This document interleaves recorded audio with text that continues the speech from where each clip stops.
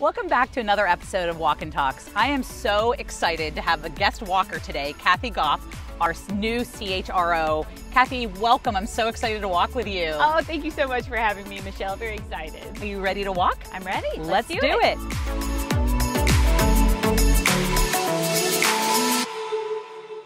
So Kathy, I have been dealing with a lot or talking to a lot of clients who are in rapid growth, which is so nice. Yeah. And so what they're realizing, they've been so focused on that growth and recruiting and getting everybody up and running, but now it's starting to have, kind of hitting a pain point, and they don't know how to keep up with that. There's what processes do you put in place?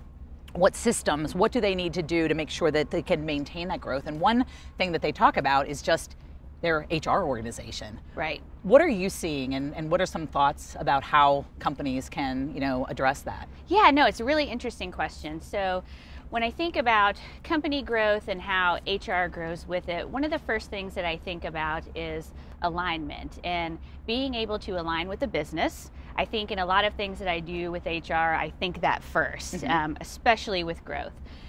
Second is identifying gaps. I think that's one of the most important first steps, is to say, where are we as an HR organization struggling? Where are we struggling to provide support, not within our own systems and processes, but for the business and their own systems and processes. Yep. So, for example, if the business is growing, it's natural that they're going to need more support, different support from HR. Where are we struggling to provide that, and where are we falling short? So I think identifying those gaps is a really important first step.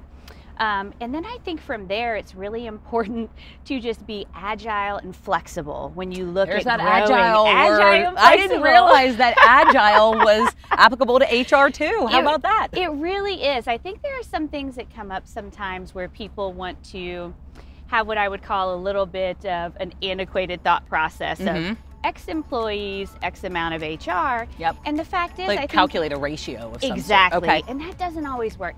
I think you need to understand where you are with your team, their individual capabilities, where you are with your processes and systems, and that will allow you to kind of be flexible and agile in building out that growth in the best way for your team, but also the best way for the organization. That sounds so simple, right? Yeah, it sounds simple, right? It sounds simple in practice, but that's really helpful because I feel like, HR is not my area of expertise, thus I wanted to talk to you, but there's just so many things for the clients to think about. So those are some really concrete things that they can focus on and do. So I'll be sure to let my clients know. Thank you so much. Absolutely. It was great walking with you. Of course, thanks.